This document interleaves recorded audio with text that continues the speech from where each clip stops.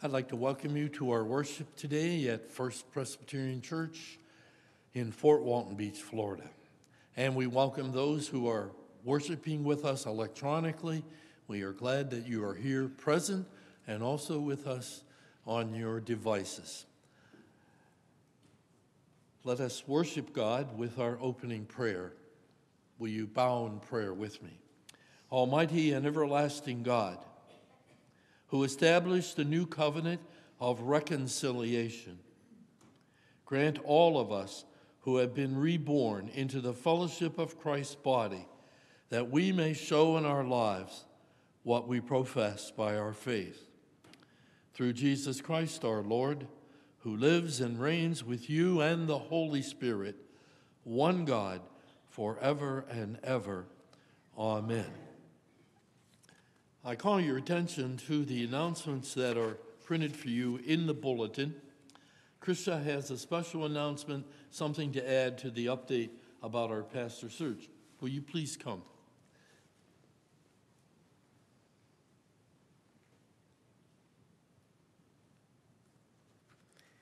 Hello, I'm Krisha Brister, and I, along with Kim Moran and Lila Mendel, am a member of the Interim Pastor Search Committee.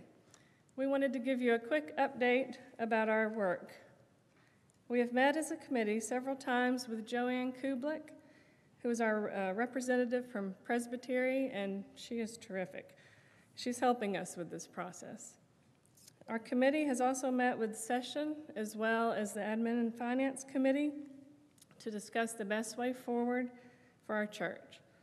We've made a lot of progress and will continue to work on this important task and keep you posted as we have updates. We ask for your continued prayers as we go through this process. Thank you.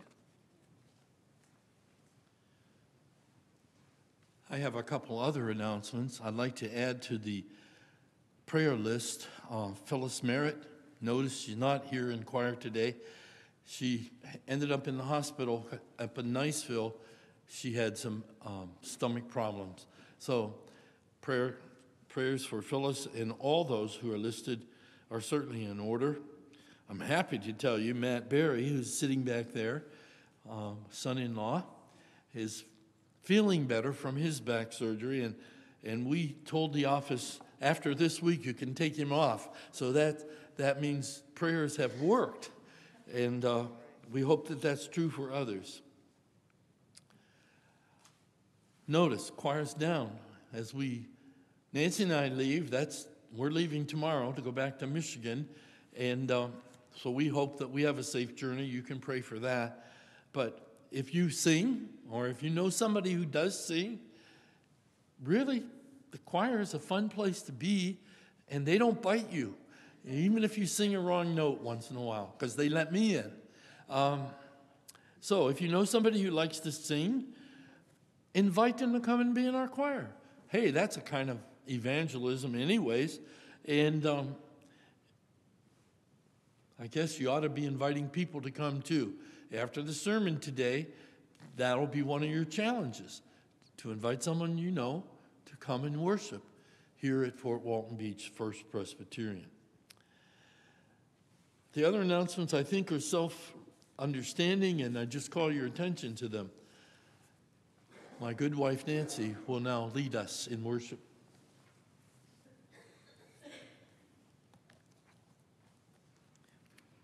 Let us call ourselves to worship. Christ is risen. He is risen indeed.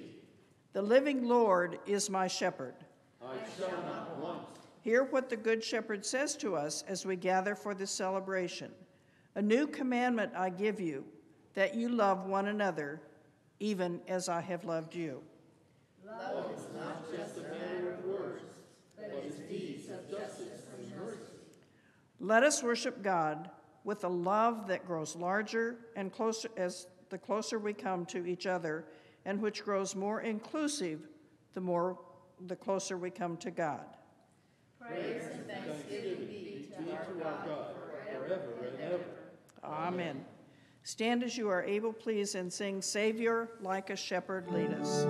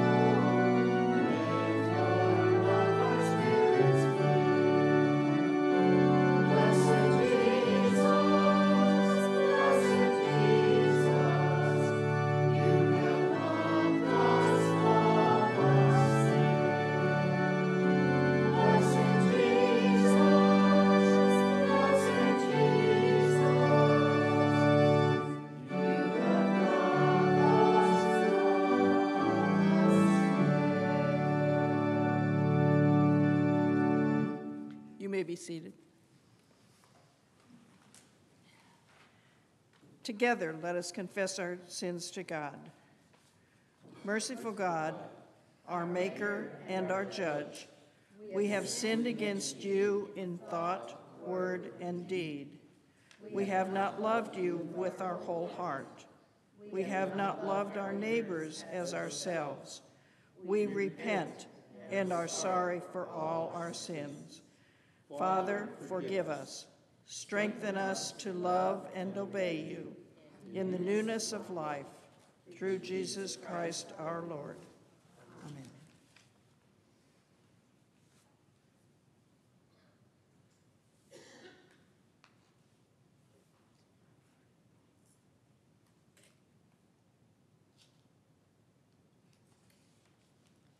Hear the good news. God will lead us into places of hope. God will give us the waters of life to strengthen us. God will be with us in every moment, in every place in our lives. Anointed with grace, fed with joy and wonder, we offer blessing and thanksgiving to the one who forgives us now and forever. Thanks be to God. Amen. Glory be to the Father, and to the Son, and to the Holy Ghost, as it was in the beginning, is now, and ever shall be, world without end. Amen.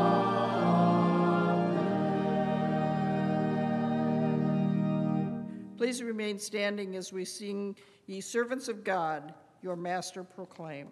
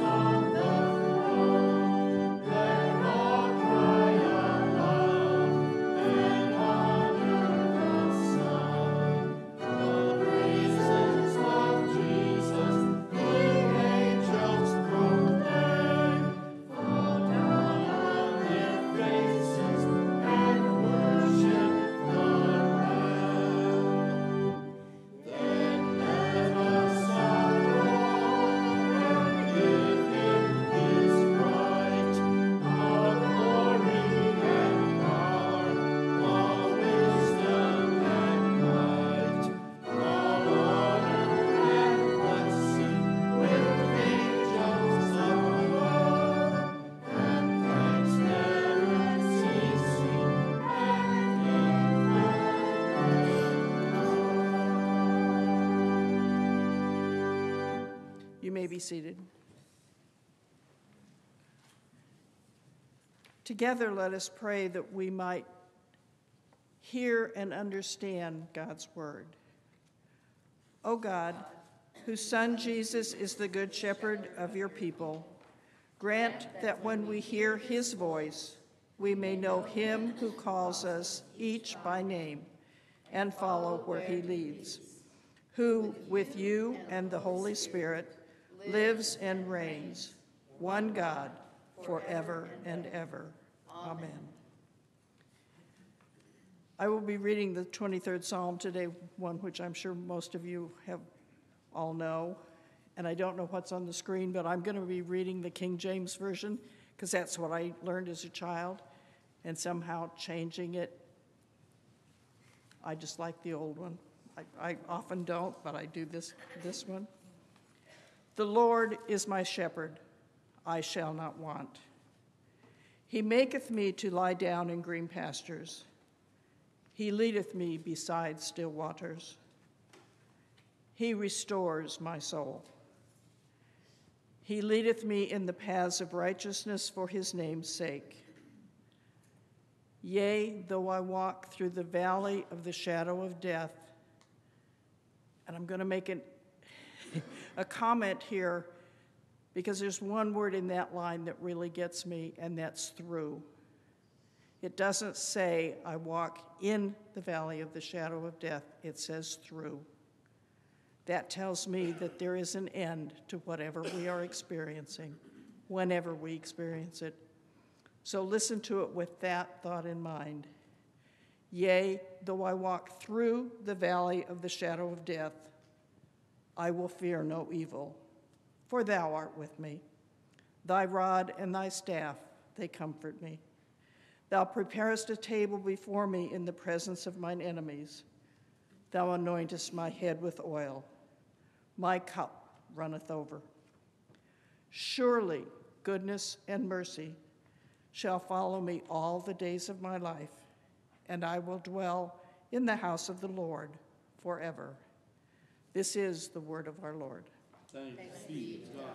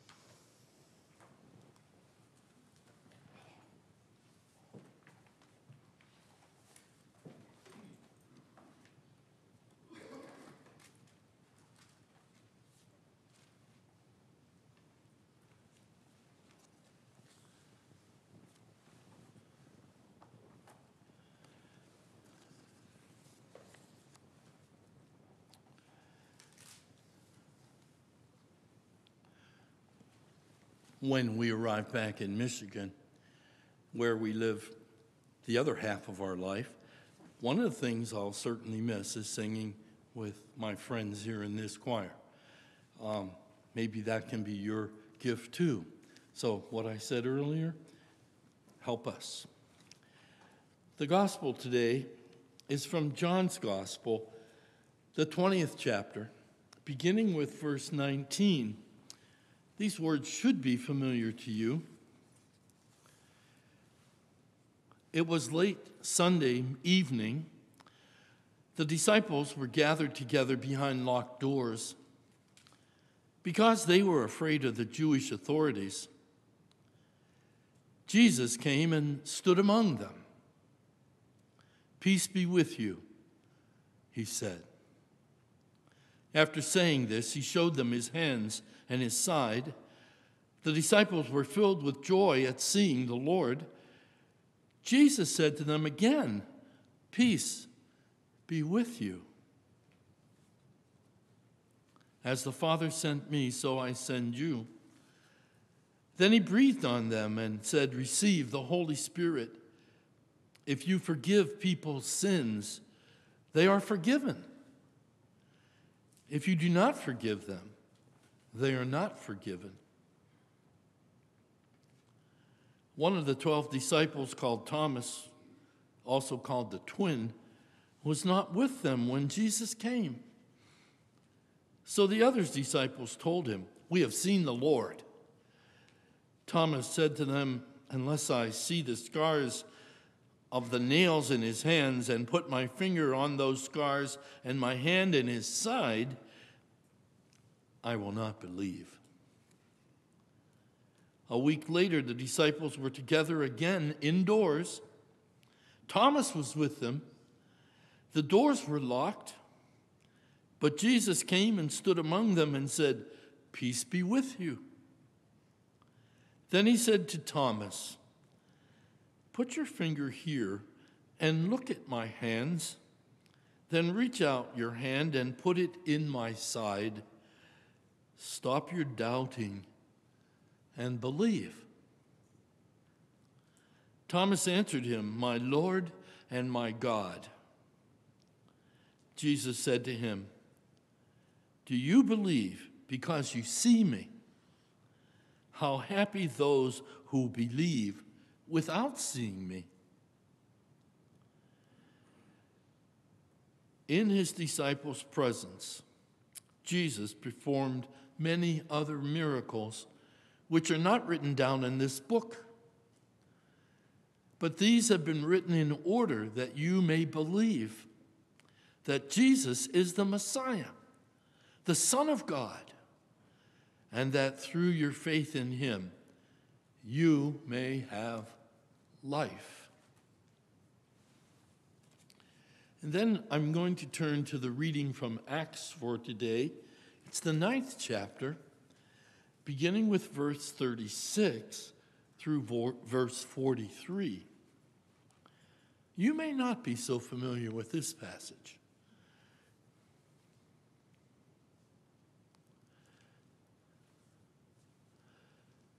In Joppa, there was a woman named Tabitha, who was a believer. Her name in Greek is Dorcas, meaning a deer. That's spelled D-E-E-R, a deer. She spent all her time doing good and helping the poor. At that time she got sick and died. Her body was washed and laid in a room upstairs. Joppa is not so far from Lydia.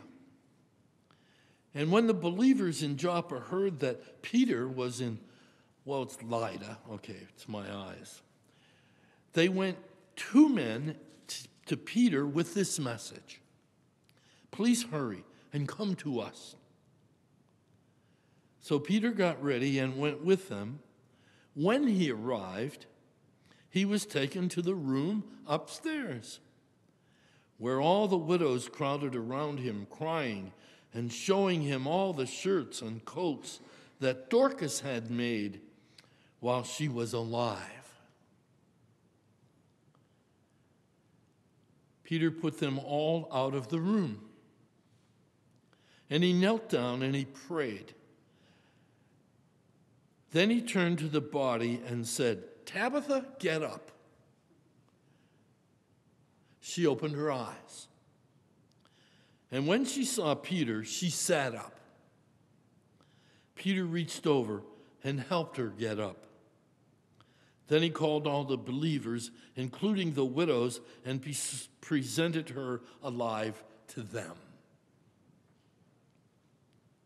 The news about this spread all over Joppa, and many people believed in the Lord. Peter stayed in Joppa for many days with a tanner by the name of Simon. Here endeth the reading of God's word for us today. May he bless it to our understanding. Amen. I'd like to thank you for the opportunity of leading you in worship some of the Sundays through this winter and spring. And for today, the fourth Sunday of Easter and Mother's Day. I'd like to share a few things that my mother taught me. Maybe some of these will be familiar to you. My mother taught me to appreciate a job well done. Quote, "If you're going to kill each other, do it outside. I just finished cleaning." My mother taught me religion. Quote, "You better pray that will come out of the carpet." My mother taught me time travel. Quote, "If you don't straighten up, I'm going to knock you into the middle of next week." My mother taught me logic. Quote, "Because I said so, that's why." My mother taught me more logic. If you fall out of that swing and break your neck, you're not going to the store with me. Maybe this one rings home. My mother taught me foresight. Make sure you wear clean underwear in case you're in an accident. I don't know why. She always worried that somehow if we show up at an emergency room and we have dirty underwear. We never had dirty underwear. And you know what? They were always white, because she boiled them on the stove in bleach water. So you know about that. I could tell you another story. After my mother died, and I was in 9th grade, and I had two younger brothers, one in 4th and one in 5th grade, and an older brother going to community college. We took turns doing the laundry, and I don't know who did it, but somehow those perfectly white briefs and T-shirts got mixed in with a red shirt. You know how embarrassing it is to go to gym class when you're a boy and have pink underwear? And you're sitting there thinking, well, why didn't you get other clothes or new ones? There was no money. You wore pink underwear. Well, we bleached them, tried. They stayed pink. My mother taught me irony, and I won't do too many more of these. She says, keep crying, and I'll give you something to cry about.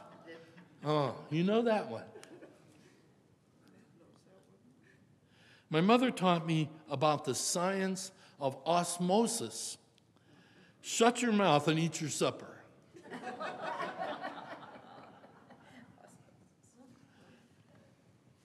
My mother taught me about contortionism. Will you look at that dirt on the back of your neck?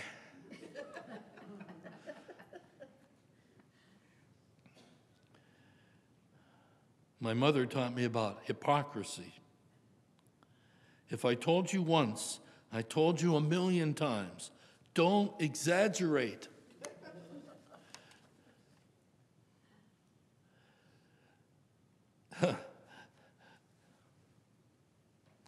My mother taught me about medical science. I skipped a few. If you don't stop crossing your eyes like that, they're going to get stuck that way.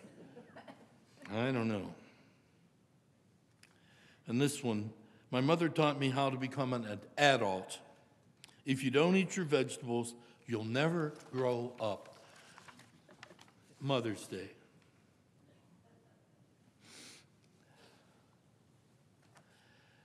Now, I have a question to ask you. What map did you bring to church today? Or if you're watching on electronically, what map do you use? What map did you bring to church? Maybe I should explain. Here's what I mean. All of us are familiar with maps. Road maps, for example, and I thought about it when I was sitting up here waiting for worship, I should have gone out and gathered up a bunch of highway road maps and passed them out and made you all open them up and then said, I have a $20 bill if you can fold it up exactly the way it belongs. You know, you open them, and especially when you're in a car, and in the days before air conditioning and the wind was blowing, the road map was a real struggle. I wonder, did anybody bring an Easter map? An Easter map.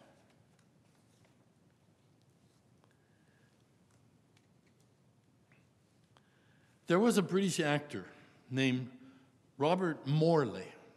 Before he died, he made it known when he was buried, he wanted all of his credit cards to be put in the casket with him.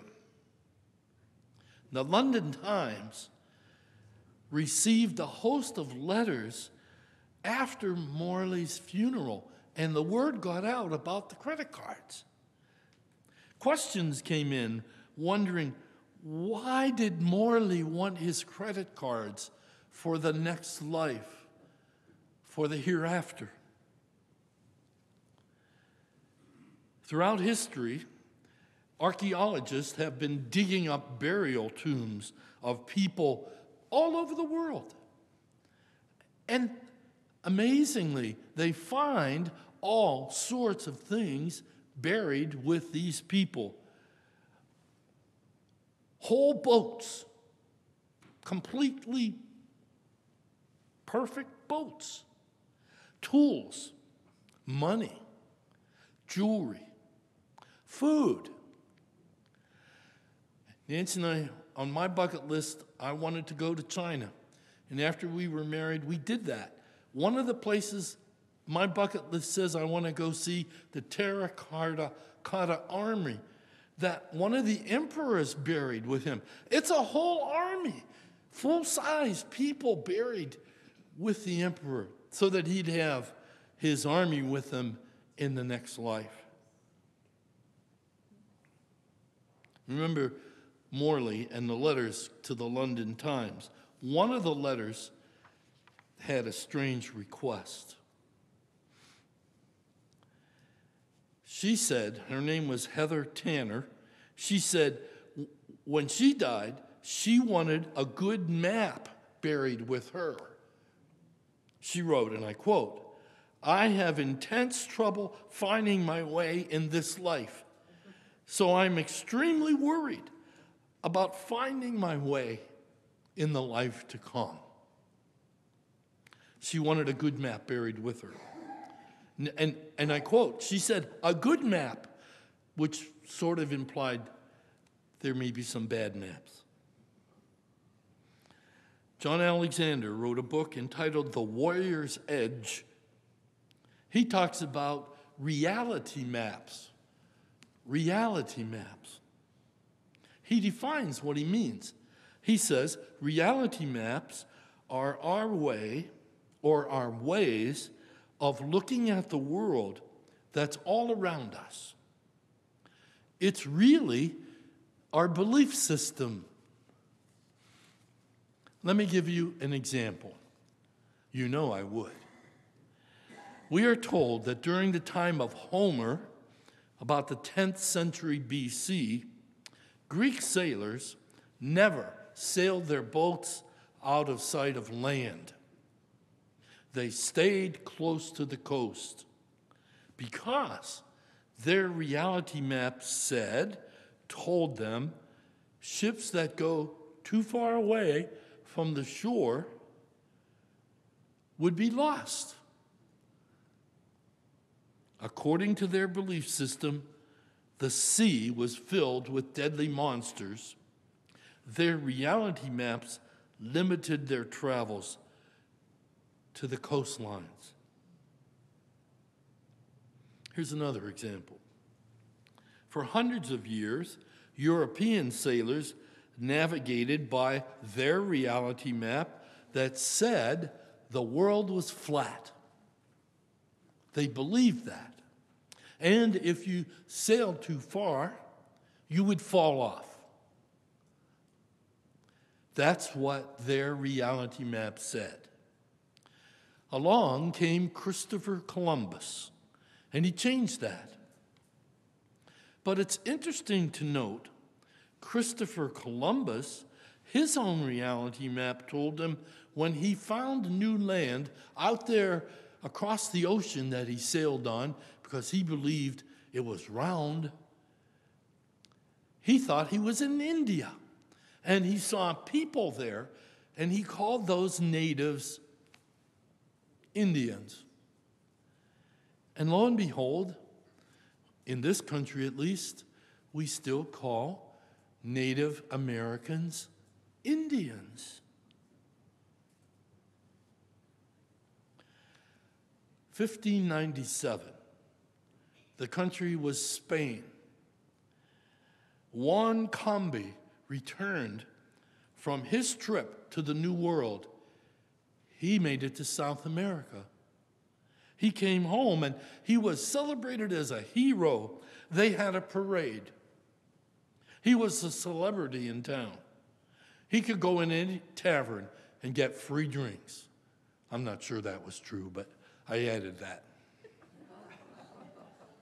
People flocked to hear him tell of his adventures, his stories, things that he had seen in the New World. He was wined and dined. It did say this in the article. Toast of the town. And then one day, it rained in Spain. Now, you know, Spain doesn't get a lot of rain, but that day it rained. And lo and behold, Juan Combe ran home and he put on this cape that he brought from the New World. And he walked through the streets. Remember, he was a hero. He was waving and he was talking to people out in the rain. And lo and behold, the cape that he was wearing kept his clothes that were under the cape dry. The reality map of the people of Spain at that time, they were very suspicious, and they believed this cape must be magic. One tried to explain it was a rubber-coated cape that he brought from the New World. And the people there made this cape in the New World. Explanations didn't satisfy anyone, and the authorities arrested him. And they put him on trial because before the judge they said, he's wearing this curious garment that somehow keeps him dry. He was convicted, found guilty of wearing a cape through which water would not pass. And the judge said, "You are interfering with the will of God, because the will of God says the rain will drench the just and the unjust." They said, "You have practiced witchcraft," for which the penalty is, you want to guess? Death. Their reality map would not let them handle a new product called rubber. Rubber. Now, why did I go through all this trouble to tell you that? I want you to see how limiting our reality maps can be. One more example, maybe a little closer to our lives. The year was 1910. The country was Australia, and there was a nurse. Her name was Elizabeth Kenny, and she developed a new treatment for people who were suffering with polio. Her treatment used heat, massage, therapeutic exercises. This went against the reality maps of the other doctors in Australia. What treatment did they use if you had polio? Well, they put splints on your legs and arms to keep them straight. But they also immobilized you and your muscles. Sister Kenny demonstrated her procedures, and that if you immobilize the muscles more, it eventually killed the nerves. It didn't matter. No matter how much Sister Kenny proved that her methods worked, the reality maps of those in charge would not accept a cure. The orthopedists in Queensland eventually convinced the Royal Commission that was investigated to try to solve this dilemma that they issued a 300-page document denouncing Sister Kenny and denying her any funds to continue to run her clinics and do this treatment. Sister Kenny left Australia, and she came to the United States of America. And her theories revolutionized the treatment for anyone who had received the disease called polio. Okay, today we have the Salk and Sabin vaccines. And my goodness, I grew up in the generation, we were afraid to go to the movies, afraid to go swimming because of polio. But then we got the vaccines that prevent polio. But anyone who was afflicted with that disease was treated with Sister Kenny's treatments and methods. And that's still true today. The reality maps of the Australian doctors preventing them from seeing the truth. People have all kinds of reality maps today. What's yours? What's your belief system? I'm not asking you to recite a creed or to mimic back the catechism. I'm asking you to think about what beliefs you hold true, what ideas influence how you live, that guide your life.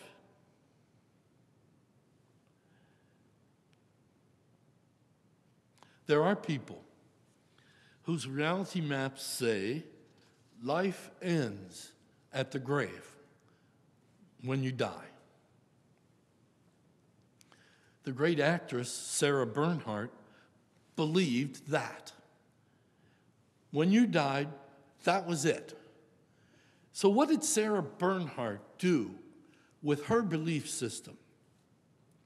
She went out and she purchased a coffin, a full-size coffin. And she had them deliver it to her bedroom, and it was at the feet of her bed. When she traveled to do shows, wherever she went, she paid to have the coffin shipped to the same place where she had to stay, put at the foot of her bed. Why would she do that? She explained, because people ask. This is to remind me, my body will soon be dust, and only my acting glory will live forever in the minds of people. That's a quote from Sarah Bernhardt. So her coffin, her casket, was her reminder, inspired her to do her best in her acting today as she faced each new day. It was her reality map. Her belief system said there's no life after death. She might as well do everything she could here in life so people would remember. Okay, we live in a society, a world that's modern. People go to great ends to extend their human life here. There are people who have left instructions that when they die, they have their bodies frozen, preserved, frozen, so that when in the future we discover how to cure whatever they died from or with, then they would be unfrozen and healed and brought back to life. Others are taking a different track. They are saving their cells, their DNA cells, so that sometime in the future, their DNA cells can be rejuvenated and they can return to life. If your reality map says this is all there is, life ends with death, then you might join the parade of people who grasp, who cling to any ideas they can find to preserve life, to cheat death. Because their reality map says death is the end of the line.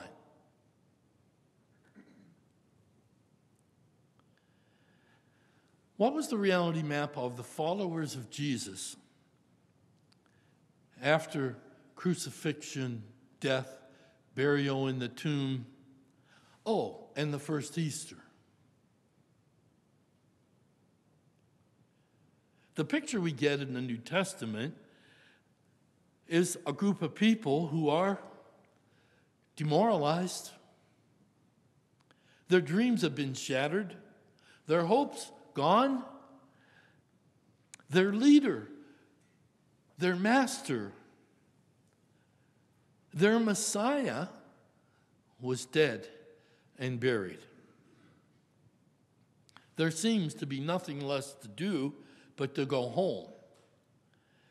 And we have recordings or accounts of some were doing that, going back on the road to Emmaus, back to work. The dream that they had with the Galilean is over. They had so many hopes. He promised a new kingdom. But kings don't die on a cross like a criminal. He spoke of God, his Father, and when it seemed God abandoned him when he needed God the most, he died. and all seemed lost. Finished. But that was before the stone was rolled away. And he wasn't there. And then reports kept coming in. He's alive. We saw him. He spoke to us. And over these weeks, you've been hearing the accounts of the first Easter from me and from Pastor Jim and hopefully from your own readings. It doesn't surprise me, it doesn't discourage me that when I look at these accounts, they're sort of jumbled, sort of mixed up. They don't all fit together like my fingers. I can see how that could happen. They're not following somebody's finely designed script. They were simply living the events of the first Easter. Everyone agrees.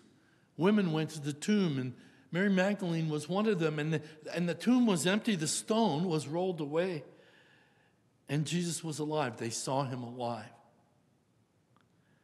Can you just imagine how that news entered their ears?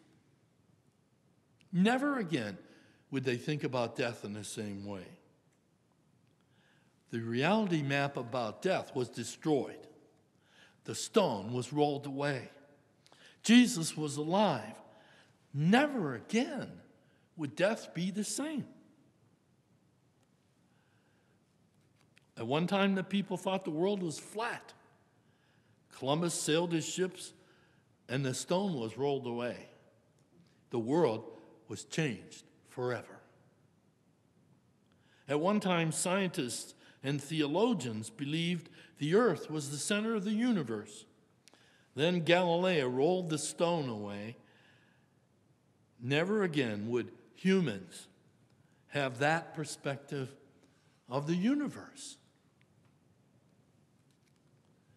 At one time, people attributed illness to all kinds of strange reasons. Illness, sickness, was caused by who knows what.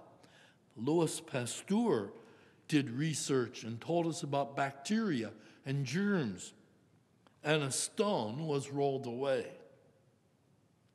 Well, it took a while, but the stone was rolled away. Remember the 4-minute mile barrier? 4-minute mile. Nobody could run a mile in 4 minutes, under 4 minutes. Isn't it impossible? 1954, Roger Bannister did the impossible. He ran a 4-minute mile. He broke the barrier. There isn't a first-class runner today who can't run faster than a 4-minute mile. A stone had been rolled away. Nothing can be the same again. That's the good news on the fourth Sunday of Easter in the Easter season. Jesus had risen from the dead. Pastor Jim taught us to shout that. He has risen indeed. Yes, he has. The teachings he did were validated. Nothing could be the same again. Lives are changed. We have new meaning, new purpose, new energy. Why? The stone was rolled away.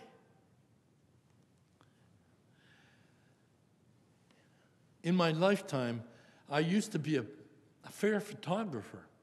I had a 35 millimeter film camera, and I took slides of trips. I also loved to take pictures of sunrises and sunsets. Oh, what a beautiful sunrise. Look, I put it on the screen. What a beautiful sunset. Look, I put it on the screen. But you know, it's been a long time. I'm going to be 85 next week. And now when I look at those slides, if it's not labeled, I look at the slide and I say, oh, is this a sunrise or a sunset? I can't tell. Sunrise, sunset, oh, it's beautiful. Sunrise or sunset?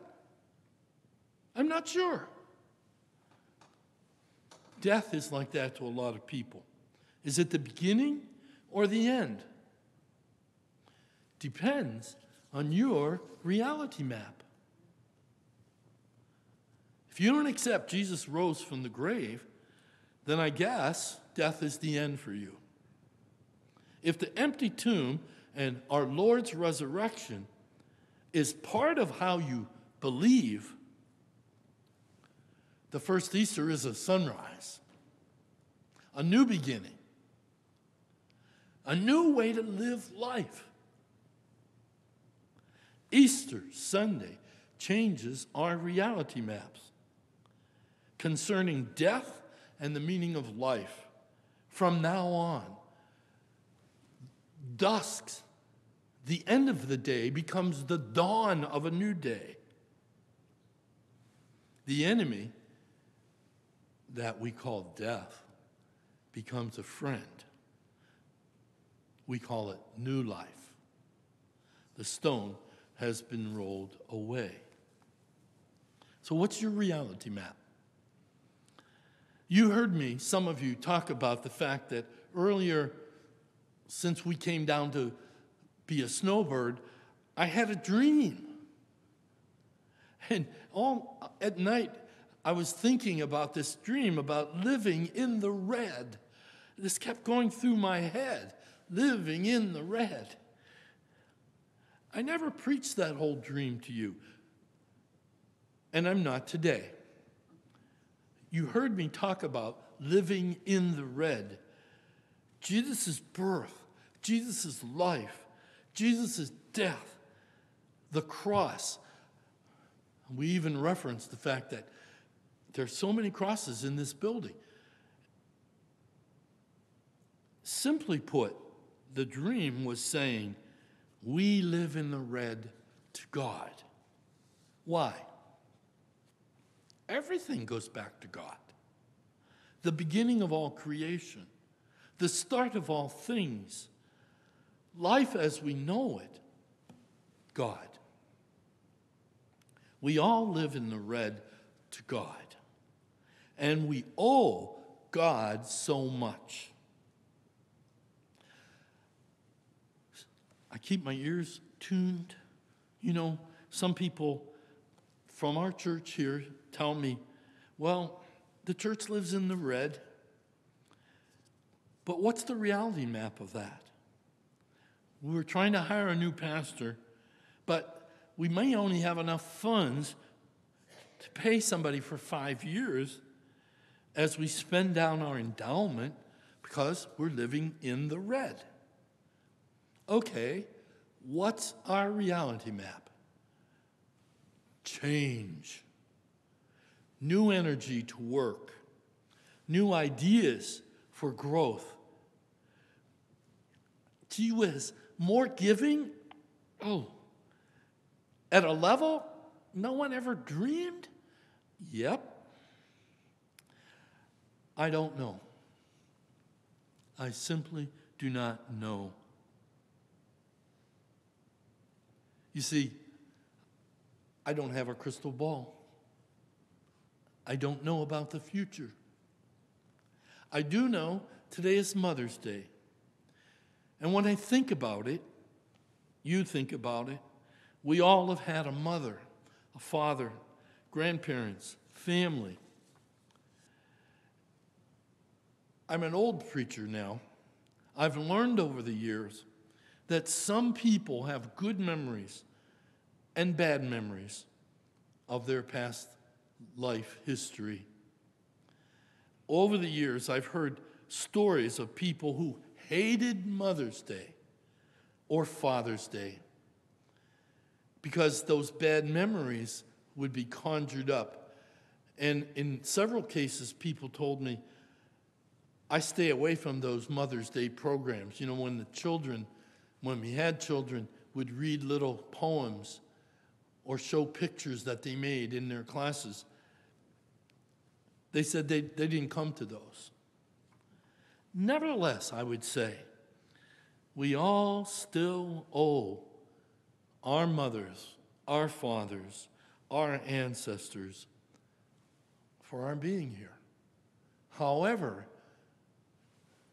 your mind thinks about it, we have living in the red to our ancestors.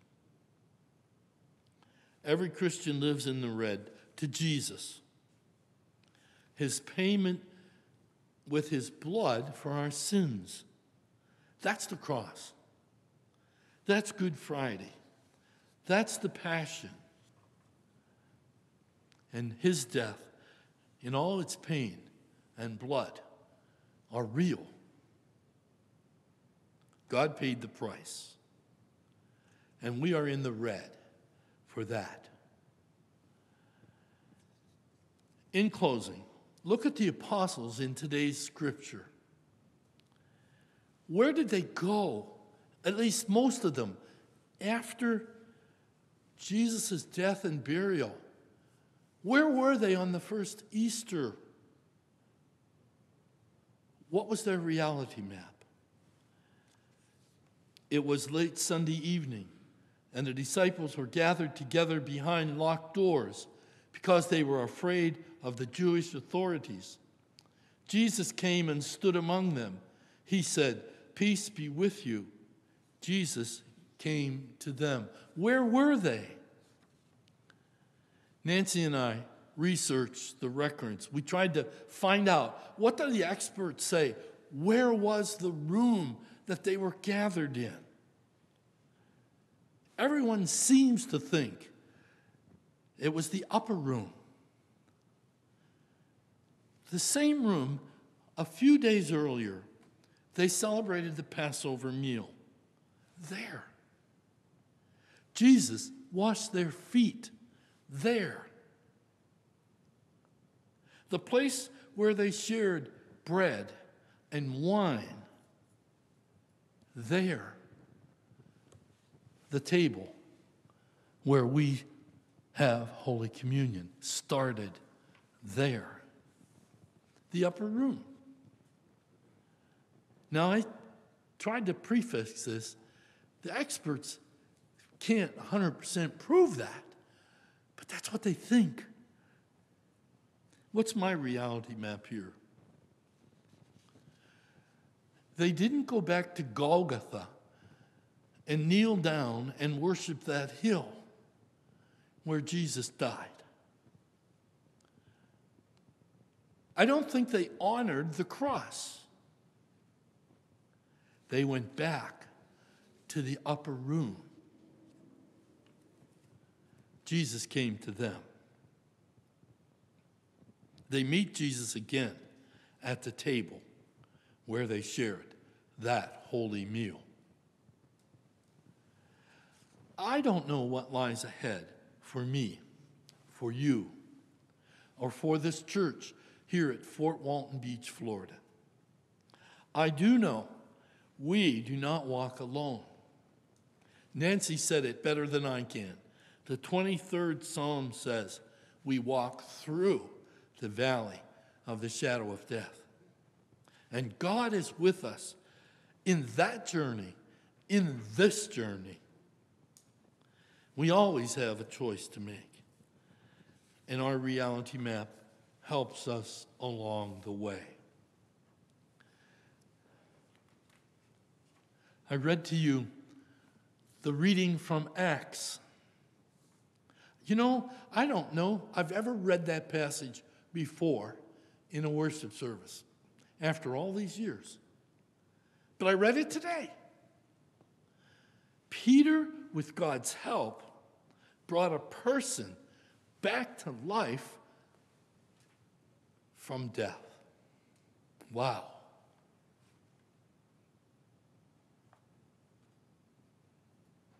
My reality map says, hope. I pray I believe this table will be here in the future. We have Holy Communion here. We worship God here. We all need to walk by faith into the future. With God's help, finding new ways to reach people for Jesus will happen. That's my reality map. Amen. Let's see. I got to find a bulletin. I'm totally out of it now. Oh, I wrote them. We found a roadmap litany. So please look at the screen or get your bulletin. Follow with me. People of God, I urge you to live life worthy of the calling you have received. Be completely humble and gentle. Be patient, bearing with one another in love. Make every effort to keep the unity of the Spirit through the bond of peace. There is one body, one Spirit.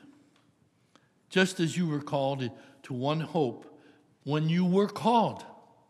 One Lord, one faith, one baptism, one God and Father of all, who is over all and through all and in all. Please join together and read the next section. Remember that one time you were without Christ, aliens from the commonwealth of Israel, and strangers to the covenants of promise, having no hope and without God in the world. But now in Christ Jesus, you who once were far off have been brought near by the blood of Christ. For he is our peace. He came and proclaimed peace to you who were far off, and peace to those who were near.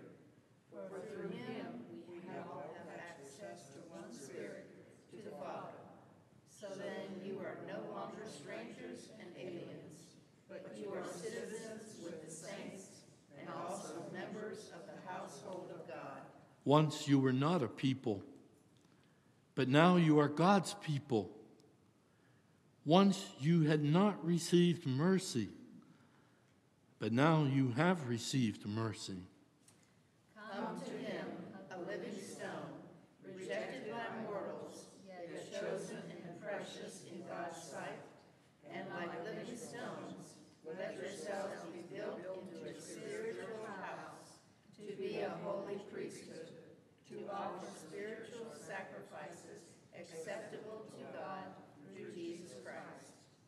For you are a chosen race, a royal priesthood, a holy nation, God's own people, in order that you may proclaim the mighty acts of him who called you out of darkness into his marvelous light. We don't receive offerings through the pews because of COVID, and we're continuing that practice, but that doesn't mean offerings aren't needed. Tithes and offerings keep the church alive. So if you're here or if you're listening electronically, we hope you would respond to our request for funds. My first wife and I agreed to tithe early when we were married. We didn't have very much at all. But you know, we gave God that tithe, and we never regretted it. We were always blessed, and he continues to bless me mightily. So, let us pray. God our Father, all we have, all we own belong to you. We give you thanks and praise today for our gifts. Bless the gifts that people bring to this church that enable it to survive, to continue to break bread, and to share the cup, to provide for ministry, and to help the needy. So bless our gifts today. Use them in your kingdom with your Spirit's power. Amen. Would you continue to pray with me today? God, we ask your blessings to be upon us and all the people of this church. Our hearts our minds are filled with thanksgiving and praise to all that you have done. We have prayer requests. We lift up Phyllis Merritt, the Trigg family, Fred Pryor, Sandy Taylor, the Bolger family, Roger Hewson, Jenny Langham, Teresa Nix, Matt Berry, Kathy Tolbert, Leon Haynes, Jennifer Pruitt, Mitchell Moran, John Holland, Bob Naylor, Grace Moran, Autumn King, Marcia Dale, Tiffany Buffington, Doris Williamson, Nathaniel Audrey and Christopher Moran, and others who need your gifts today. I don't know all these people. You know them. Fill their need, whatever it is. If there is pain, take it away. If there is illness, correct it. If there is words like, we can't do anything for you, God, we ask that you would do what needs to be done for that person. Give healing and strength and power to all. We have gathered before you in prayer and in worship. In the name of Christ Jesus our Lord, he taught us to pray together, saying, Our Father, who art in heaven, hallowed be thy name. Thy kingdom come, thy will be done on earth as it is in heaven. Give us this day our daily bread, and forgive us our debts as we forgive our debtors. And lead us not into temptation, but deliver us from evil. For thine is the kingdom, and the power, and the glory forever. Amen. The hymn is number 817. We walk by faith and not by sight. We sang it a couple weeks ago. I hope you'll sing it now.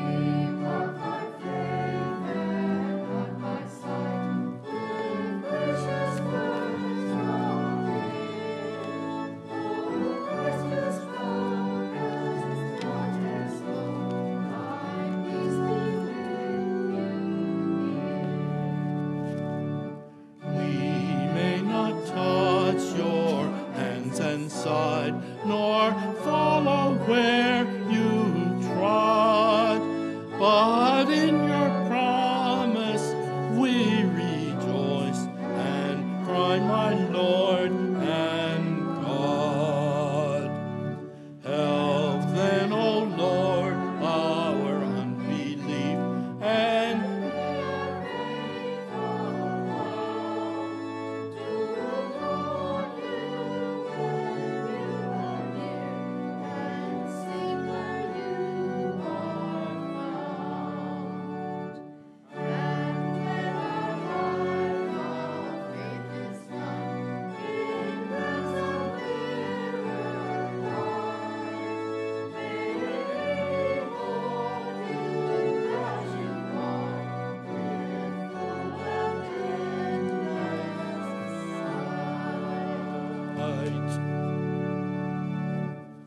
And now receive the benediction.